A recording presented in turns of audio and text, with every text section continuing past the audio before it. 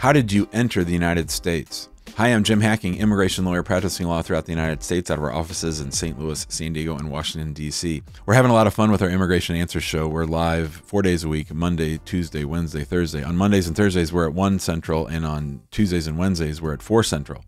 And if you watch that show, if you see me interviewing immigrants and sort of trying to get to the nut of what their immigration question is, one of the very first questions that I ask them is, how did you enter the United States? This is really important. It's important for a lot of reasons, and one of the reasons is because it can really determine what immigration benefits you are eligible for in the future. There's a huge distinction in immigration law between those who were inspected and those who entered without inspection. Now, you'll hear the phrase illegal immigrants thrown around all the time, but we don't use loaded language like that. We don't believe that anyone is illegal. The proper legal term is that they entered without inspection. And when you enter without inspection, in other words, if you snuck into the United States, if you came across the border either from Canada or from Mexico, if you entered without inspection, that's going to limit the types of immigrant benefits that are available to you, or at the very least, make it a whole lot more complicated and a whole lot more expensive. So that's why one of the first questions I ask people when they call the show, or even when I'm consulting with a potential client, how did you enter? The other thing that's really important is that the USCIS has really spent a lot of time building up their systems, and they can tap into how you entered. In other words, they can really verify and check how people entered the United States. They can see how did they get their visit visa. They can actually see the recordings of your interactions with consular officials. They can see what you put in your DS-160. They can see what reasons you gave for coming into the United States. So your entry is more important than ever.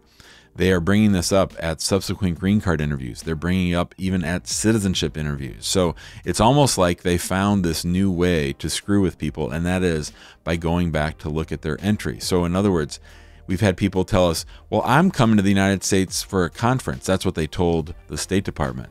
But in fact, they come and they don't even go to the conference. Or they'll say, I'm coming to Miami to visit my family, but in reality, they go to Seattle to visit their lover.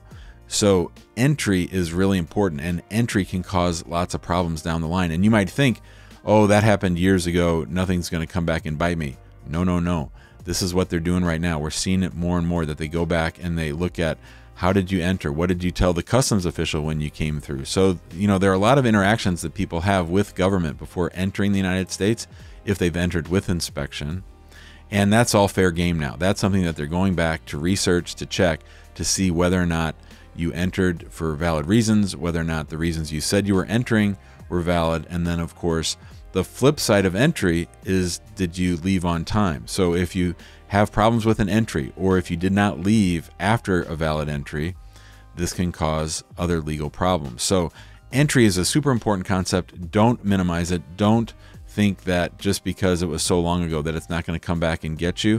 You need to make sure that you try to remember everything that happened when you got your visit visa, when you came to the United States, when you came through customs. These are all little checkpoints that can trip you up in subsequent green card and naturalization interviews. If you have questions about this, give us a call, 314-961-8200. You can email us, info@hackinglawpractice.com. Be sure to join us in our Facebook group, which is called Immigrant Home. If you like this video, we ask that you please share it out on social, that you subscribe to our YouTube channel, and that you join us on that Immigration Answer show that I mentioned at the top of the video.